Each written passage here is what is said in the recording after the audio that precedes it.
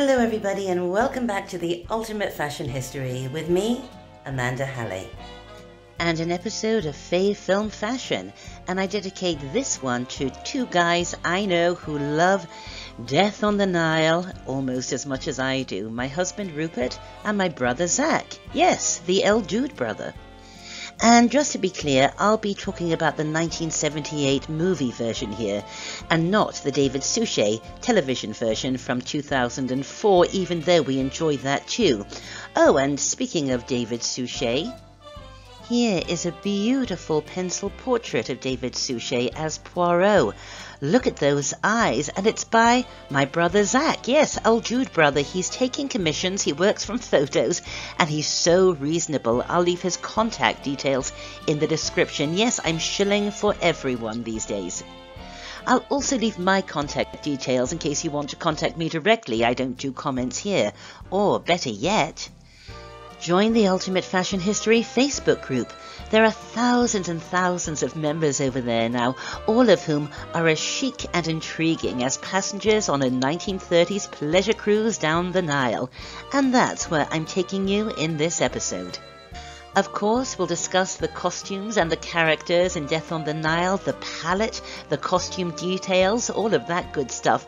And I'll also share with you what I've learned so far about the Kenneth Branagh version, which is supposed to come out later this year. But we are here to talk about the costumes of the all-star 1978 version, and I'll save the sumptuous evening wear for a little bit later, you know, to keep you hooked. Death on the Nile is probably one of my top 10 favourite movies. I've certainly watched it at least 10 times, and I genuinely believe that, for its genre, it's pretty much as perfect as a movie can get. Directed by John Gilliman, screenplay by Anthony Schaffer, and with this sumptuous Nino Roto soundtrack, this is one classy and stylish production. And it's this movie that started my lifelong love of all things Agatha.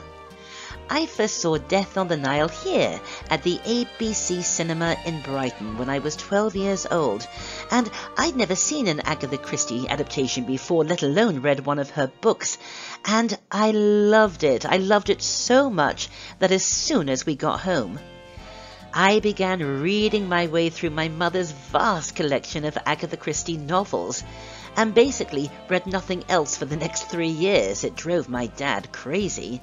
And I still love Agatha Christie, perhaps more than anyone else in the world, and I still love the 1978 version of Death on the Nile. Of course, the costumes were by Anthony Powell, and his work on the movie earned him one of his 3 Oscars. Now, I'm sure you all know this, but just in case, costume designer Sandy Powell, who has also won 3 Oscars, is his cousin. What a talented family. Anthony Powell was up against some pretty tough competition that Oscar year, and his win came as something of a surprise, as everybody assumed that fellow nominee Tony Walton was a shoo-in for his costumes for The Wiz. Interestingly, Mr. Walton had been nominated a few years earlier for his costumes for Murder on the Orient Express. Well, the Academy ultimately didn't ease on down that road, and awarded the Oscar to Anthony Powell for Death on the Nile, and deservedly so, I think. And I'll explain to you as we go through the episode why I think his costumes for the movie worked so very well. But of course, we've all seen another famous movie where Anthony Powell had fun with the 1930s. He did the costumes for Indiana Jones and the Temple of Doom, and in fact, it was his idea for the opening sequence to be a fantasy Busby Berkeley musical number, which I personally think is the best part of the whole movie, to be honest. But that's another film. Let's head down the Nile. Obviously, this episode might contain spoilers. How could it not? Right, let's have some background to the movie. EMI, the studio who produced it, had enjoyed an amazing success in 1974 with their all-star format of Murder on the Orient Express, and wanted to do it again with another Christie novel. But why Death on the Nile? Why not say And Then There Were None, the biggest selling mystery novel of all time? It would have worked. Disparate people grouped together, stranded, No Place of Escape, a story that had already been committed to screen a couple of times before very successfully. Or why not another one of the 33 Poirot novels that Agatha Christie wrote? Well, I think you can all guess why Death on the Nile was the book that EMI chose. It was because of this guy. Those of you who are old enough to remember will absolutely recall that the 70s saw a second wave of Egyptomania, or more specifically, Tutmania. For it was in the 1970s that the Treasures of Tutankhamun exhibition toured the world, starting in London in 1972. People lined up for hours, some even camping overnight, to get into the much-hyped exhibition. It truly was the first blockbuster museum exhibition, and believe it or not, I actually saw it. I went on a school trip all the way from Devon to London. I think school kids got fast-tracked. I hope they did, as 7-year-old Amanda did not like lining up for anything. I still don't. Here are the lines when the exhibition opened in Washington, D.C. And here's some great 70s fashion, right? It toured all around the country, some of the host cities even painting their public buses in honor of the big event. The last and most spectacular stop on the Treasure of Tutankhamun American tour was at the Metropolitan Museum of Art in New York. They had organized the entire tour, and they made sure that they ended it with a bang, and rebuilt the Temple of Dendur, a gift from the Egyptian government, to give an utterly immersive experience to the exhibition. And, as you can surely guess, the American release of Death on the Nile was timed to coincide with the exhibition's opening. So tied with the Treasures of Tutankhamun exhibition was the movie that its original poster art was changed for the American market to feature Tutankhamun. And it's actually quite nifty because he's holding a dagger in one of his hands and a revolver in the other. So now that we've looked at the background, let's look at the movie itself and why I think the costumes are so magnificent. Repeating the all-star cast format, Death on the Nile found legends and luminaries alongside newcomers. Peter Ustinov, Betty Davis, David Niven, Angela Lansbury, Mia Farrow, and so many others endured 6 weeks on location in Egypt. It could have been a horrible shoot. It was too hot to film for much of the day, so makeup calls were at 4 a.m. and shooting went into the night. Yet it was, by all accounts, a very happy shoot, everybody friendly and getting along. And although Betty Davis, Maggie Smith and Angela Lansbury had to share a cabin on the boat as their dressing room, there were no diva antics, not even from Betty, although she did say, "In my day, they'd have built the Nile." That's my Betty Davis imitation. I'll try not to do it again. So Anthony Powell certainly had his work cut out for him, costuming such a large cast of characters and dressing them to character. He didn't just throw everyone in a 1930s wardrobe and declare the job done. Not a bit of it. The characters in Death on the Nile don't look like actors in a 1930s period piece. They look like real people who lived in the 30s.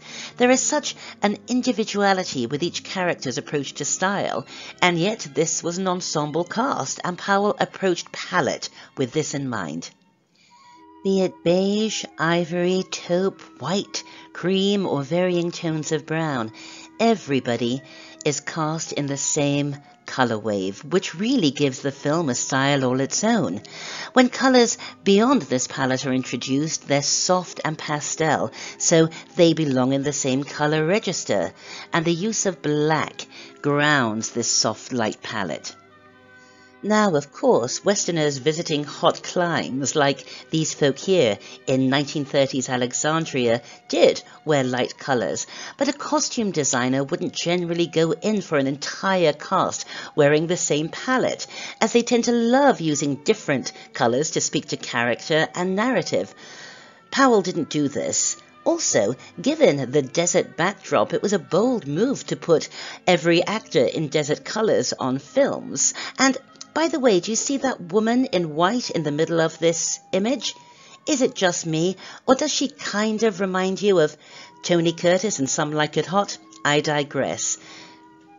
So yes, we have this desert palette for the costumes grounded with black, although there is only one other colour that is used in the movie, only one bright, and you see it used popping up every scene very artfully. Red.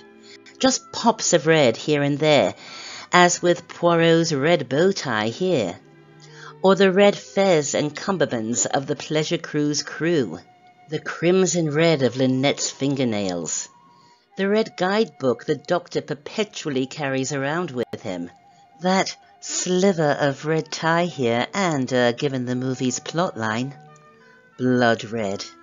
There's lots and lots of blood in Death on the Nile, and when it appears, it's the only red in the shot. Anthony Powell working closely with production designer Peter Merton to give the film a really unique visual style and an atmosphere born of the gestalt of palette and plot. Right, let's crack on with some fashion. We know we're on glamorous terrain when we meet our first central character, arrogant heiress Lynette Ridgway, played by the beautiful Lois Chiles. In her ivory skirt suit with enamel buttons, modified Lego mutton sleeve, removable fur collar, jaunty skull cap, Powell is giving us full-on Golden Age Hollywood glamour.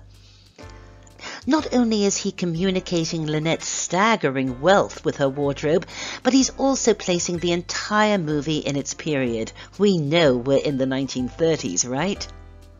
Dressing Lynette exclusively in a white ivory cream palette of impeccably tailored ensembles, Powell bases her wardrobe on the impossibly chic socialites of the 1930s. His attention to tailoring and detail quite remarkable. Look at that cutaway collar here with the flat shell buttons. And his detailing here really goes above and beyond what was actually necessary. As Poirot would say, regardez-vous, the piping on her softly draped scarf neckline with its enamel clasp. But Powell didn't only reserve his incredible attention to detail to the wealthy passengers. Look at Lynette's maid here, Louise, played by Jane Birkin. Look at that collar, those tiny checkerboard squares as trimmed to the hand-stitched muslin collar. He could have easily thrown Jane into a standard 1930s maid outfit pulled from a costume warehouse somewhere, but he didn't. Soon after we meet Lynette, we meet her BFF, Jackie, played absolutely perfectly by Mia Farrow. In this shot, you can see the belt detail on Lynette's suit jacket and how the enamel belt detail is echoed by her black and white enamel necklace. But what I'd like you to focus on here is Jackie's ensemble, the printed dress and matching jacket. Although the silhouette of both of these ensembles are perfectly 1930s, the skirt length is right for 1937, the year of the book, and each silhouette is slim. With Jackie's ensemble next to Lynette's, Powell is presenting us with two central fashion ideas of the 1930s, that precise, tailored look with so much attention to detail, and the floating, bias-cut, fluttery and romantic look that marked so much of the fashion decade. And speaking of details and the care that Powell put into his wardrobe for Death on the Nile, look at the print on Jackie's ensemble. The dress has a soft deco square print, but the jacket has wavy ombre stripes, which leads me to believe that the chiffon here may have been hand-painted by Powell and his team.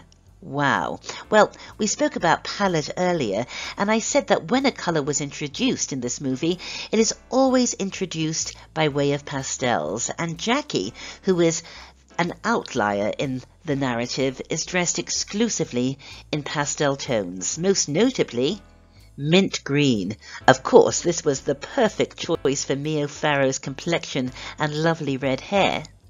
And mint green, seafoam, and the lightest of corals in soft and simple tailored pieces mark her wardrobe. Anthony Powell never deviates from this palette for Jackie, and he dresses her perfectly to character as a trendy young woman who favors cool and comfortable simplicity. My favourite of her outfits is the one she wears at Abu Simbel, which is hard to see here, but she wears it in a later scene. It's a sleeveless white blouse with mint scarf detailing, a banded mint belt, and these enormous palazzo pants. Clearly, Powell was inspired by that 1930s Riviera look. She wears these pants again later in the movie, teamed with a tight-fitting knitted short-sleeve sweater in beige. And I love that Powell reused pieces of costume in this way, because when we go on holiday, we don't take our entire wardrobe with us, do we? We mix and match the separates we do take to create new outfits. But while filming in Egypt, Anthony Powell had to create a truly new outfit for Mia Farrow.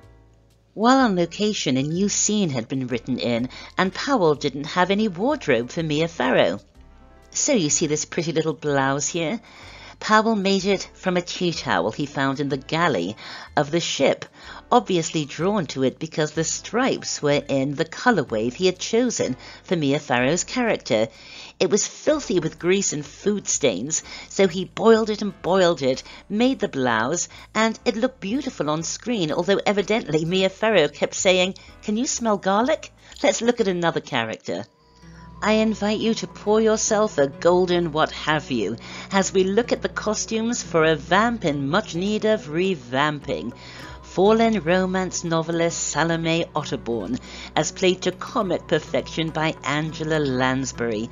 Powell went to town with his costumes for Salome and really dressed a character with these overblown creations of brocade and embroidery and beads and tassels and so much costume jewelry that her wardrobe actually has its own soundtrack with all the jingling of bracelets and clacking of necklaces.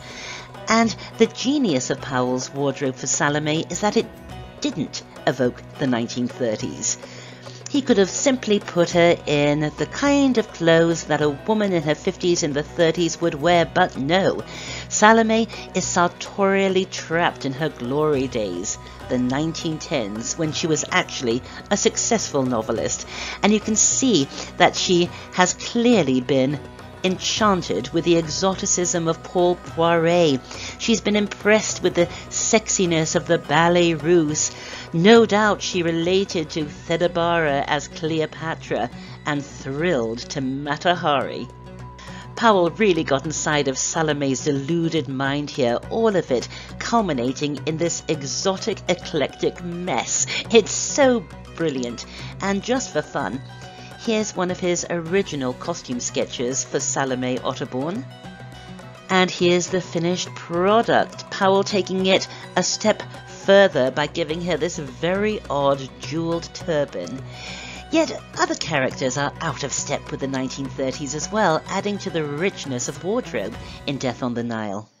Put upon and snarky-tongued Bowers, the paid companion to Mrs. Van Schuyler and played to perfection by Maggie Smith, is another character with a mode of dress that paid no heed to fashion of the 1930s.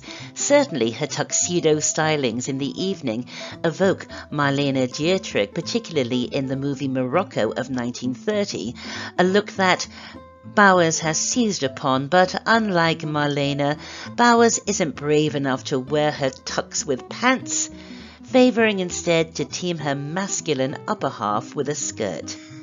And although there were nods to menswear in 30s female fashion, the decade marked a return to femininity. Yet Bowers clearly did not embrace this return, grounding her look in the daringly boyish styles of the 1920s, a look that by 1937 was really quite passé. Look at her suit here with its loose dropped waistline. It's a 1920s silhouette, 10 or even 15 years out of date for 1937, and utterly unlike the suit silhouette of the 1930s. And take a look at Bowers here, And then look at this image from the 1920s. I think Powell might have actually used this very image for inspiration for Bowers in this scene. We learn that her character's family lost their wealth at the hands of Lynette's father, thus giving Bowers a very tenuous motive for murder, which is perhaps when she stopped following fashion, or perhaps she just felt so at home in 1920s boyish menswear that she never gave it up. And if you need convincing any further that Bowers is trapped in the 20s, she even wears a cloche hat. The character of Bowers is a paid companion to wealthy widow Mrs. Van Schuyler, played, of course, by Betty Davis. Now here's a story. When Anthony Powell showed up at Betty's New England home to measure her for costumes, she'd evidently baked cookies and brewed fresh coffee and then appeared stark naked, saying, "This is what you have to work with."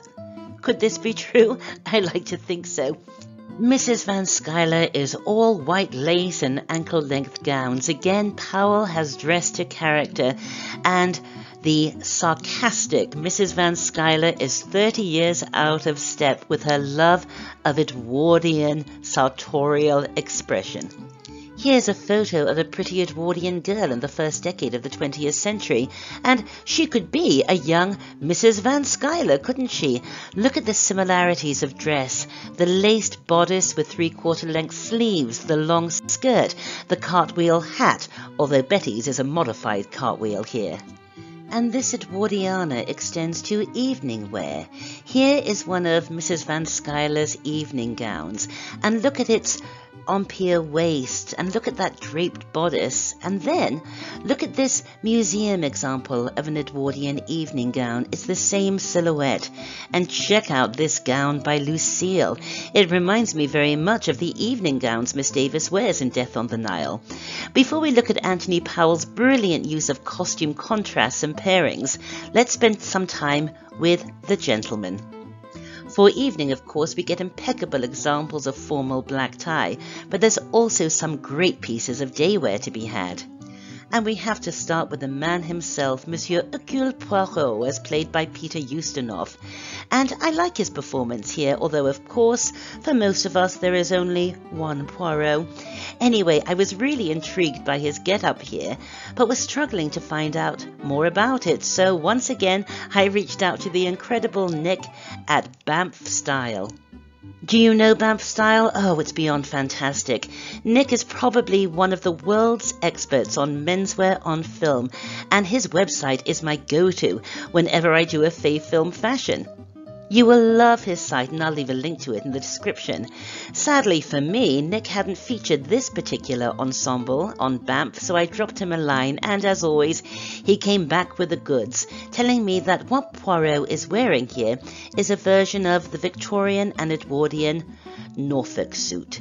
It was usually worked in heavier textiles like tweed, but made of lighter fabric here for the hot Egyptian climes.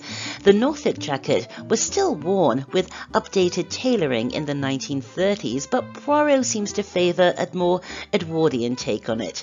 And so does Mrs. Van Schuyler, who sports a female version of it in a couple of scenes. Again, this is pure Edwardiana. Take a look at Betty's suit here, and then look at this Edwardian walking suit from about 1900.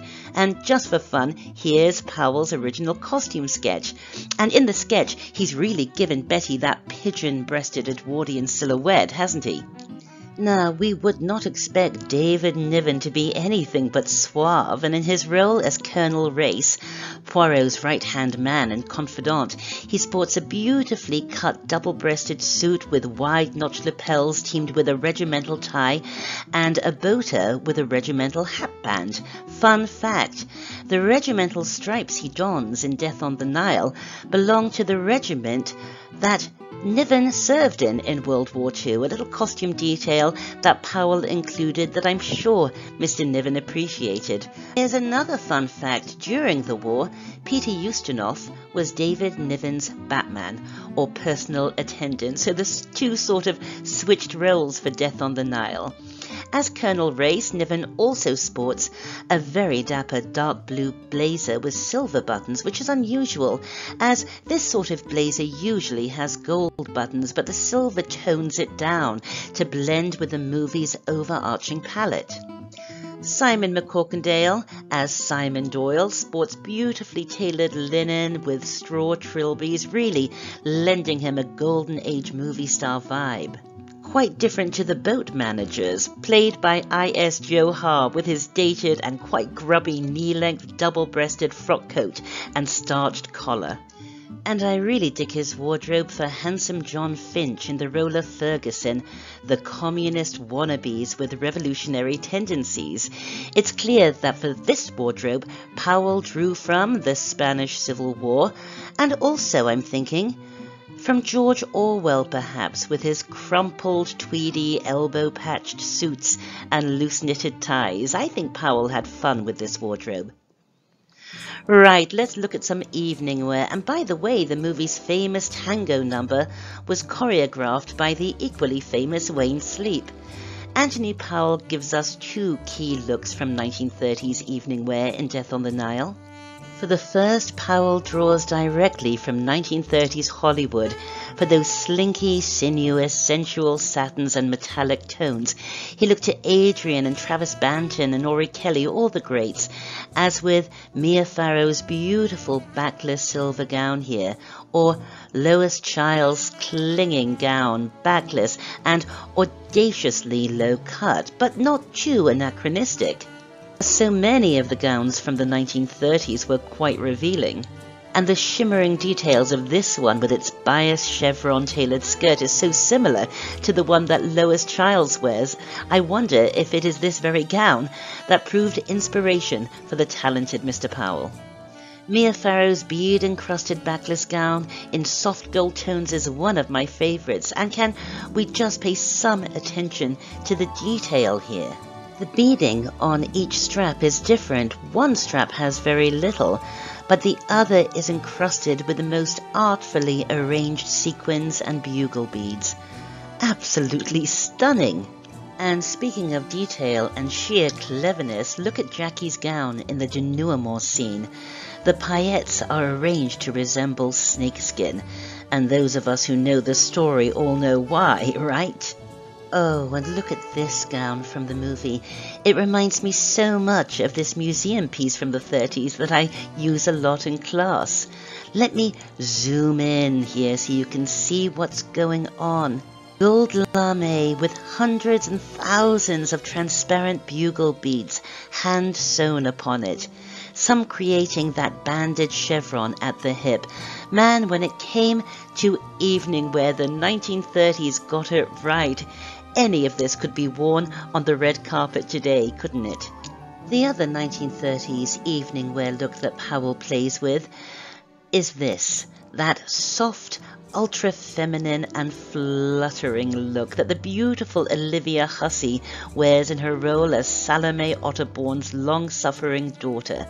This was another key evening look of the era, as you can see here and here. Soft, with fluttering sleeves, often worked in chiffon, very feminine, very ladylike, and I think quite sexy in its own way, although my personal favourite evening gown in Death on the Nile is the coral-toned silk number that Miss Hussey wears in one of the movie's key scenes, with its softly draping neckline and crystal belt feature. I absolutely love this. Apart from one or two outliers, most of the characters in Death on the Nile come in couples or pairs, and I want to briefly talk about how Anthony Powell used costume to either ally or contrast these pairs of characters. Lynette and Simon are on honeymoon, newlyweds in love, and Powell dresses them in a matching colour wave, or he'll draw one colour from one of their wardrobes and place it in the others, really aligning them. And look here, their evening wear is mirrored in reverse. Her black bodice, his black trousers, her white skirt, his white evening jacket. The masculine cut of Bower's wardrobe contrasts strikingly with the busy, fusty lace of her employer, Mrs. Van Schuyler. Salome's overblown and multi-layered exoticism contrasts perfectly with her daughter's innocent, clean, and simplified approach to fashion, which in turn contrasts nicely with the scruffy, worldly wardrobe of her love interest. Yet either aligned or contrasting, all of the wardrobe was worked in that same distinctive Death on the Nile palette. And that includes the many extras that Anthony Powell had to clothe as well. With a wardrobe that ranged from the 30s back to the turn of the century, from the rich to the not-so-rich, from the old to the young, what makes Anthony Powell's costumes for Death on the Nile work so well for me is that, as I said at the start, this eclectic mix, united by colour, makes these actors look like real people. And I really think he deserved that Oscar. Let's talk about Kenneth Branagh's upcoming version. Well, of course, I'm interested in seeing it. Of course, we will see it, although I have to be honest, I didn't really care for his Murder on the Orient Express.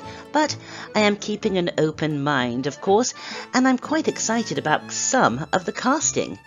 In the role of Dr. Besner, played by Jack Warden and Steve Pemberton in the 78 and 2004 versions, Russell Brand is taking that role, so that should be a lot of fun.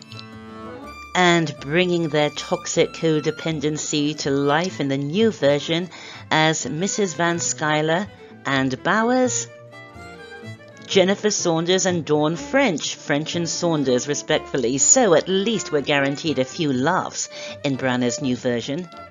I hope you enjoyed this trip down the Nile with me. I had a blast putting this one together.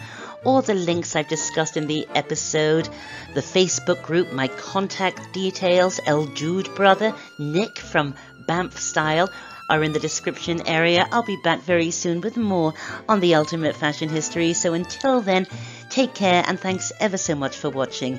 Bye for now.